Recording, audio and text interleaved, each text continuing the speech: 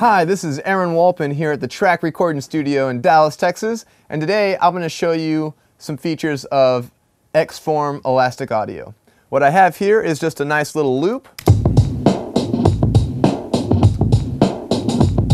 Well, let's say I want to speed this up or make it longer, slow it down.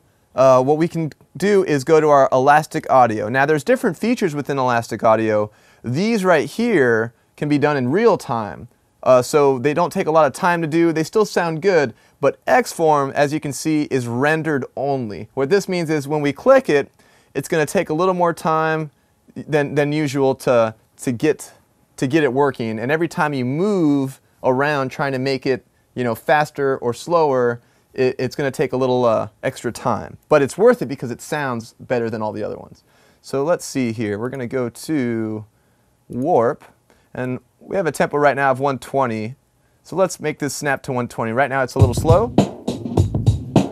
All you got to do is click here, drag that to where that line is. That's a quarter note. We're on quarter notes in grid mode here on Pro Tools 10 HD.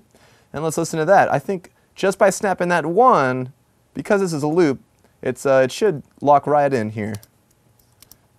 Oh, see, it's taking time to render because it's such high quality, so we got to wait a second. Let me make a click track so we can make sure it's right on the money with the 120 beats per minute.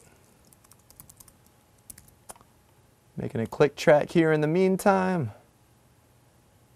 Under Instrument, click. Is it still rendering? Let's play, let's see.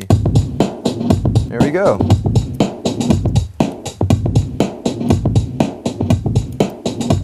So awesome, snap to 120, still sounds really good. Now here's the thing, things don't sound that bad when you speed it up, but when you start slowing things down is where it kind of starts stretching that audio thin, and sometimes it doesn't sound good. So let's undo that faster one, and let's see if we can make it slower. Let's change our tempo to, let's make it nice and slow. How about 80? Let's test this XForm and see if it'll still sound really good.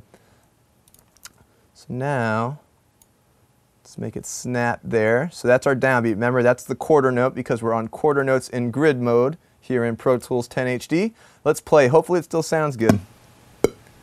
Oh, it's rendering. See, it takes some extra time, but the point is it's trying to get all those configurations to make it, still presentable even though you're stretching the audio thin here. I think it's done now.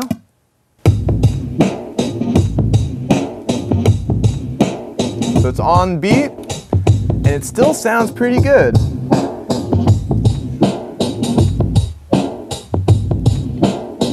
I don't really hear any harsh issues. It's not taken away from the quality. So this is how you can use XForm in Pro Tools and make your audio slower or faster. I hope this helps. My name's Aaron Wolpin here at the Track Recording Studio. Thank you for watching.